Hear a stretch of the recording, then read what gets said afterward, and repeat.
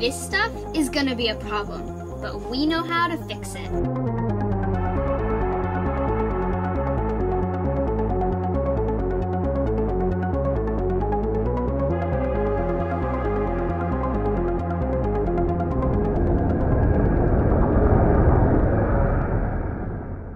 I need to remove the sound deadening off the floor of the 914 in order to paint it, so we're going to be making a poor man's liquid nitrogen. Liquid nitrogen is heavier than air, so you need to take some safety precautions.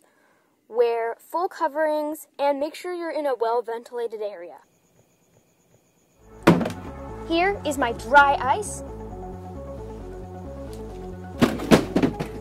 And here is my isopropyl alcohol. We will be doing a 4-to-1 ratio to make our slurry. I'm using about 96 ounces of isopropyl alcohol and 15 pounds of dry ice.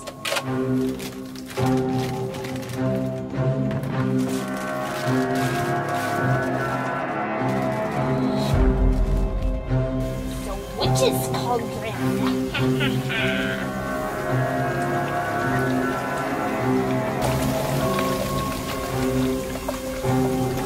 Try to freeze the soundproofing off so it's easy to come out. Okay, time to break out this dry ice.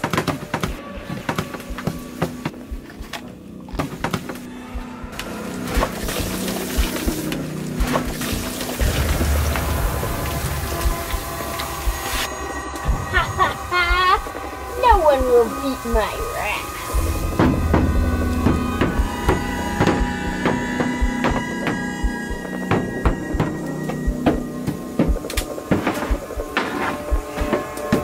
That's not bacon sizzling.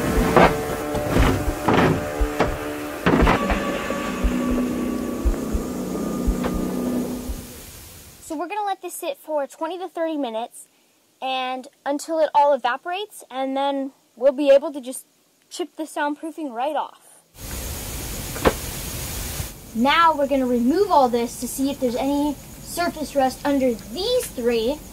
After this is all cleaned up, I'm going to clean it with acetone and spray it with self-etching primer.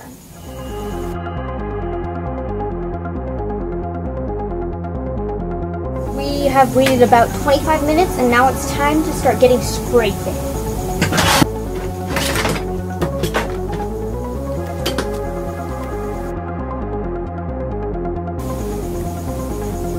This is crazy. We got this out in no time. Way faster than a grinder.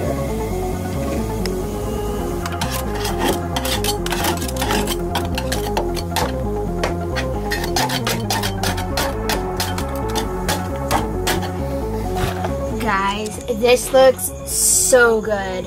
We tried a bunch of different methods, but this one worked the best.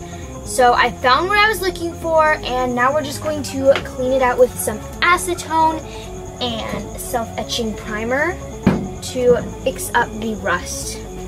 Right now, I'm just going to clean it up.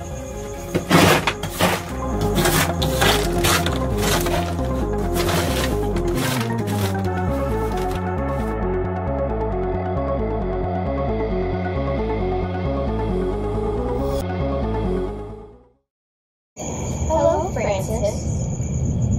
Come and follow us. Come and follow us on Instagram, Francis. Forever and ever and ever.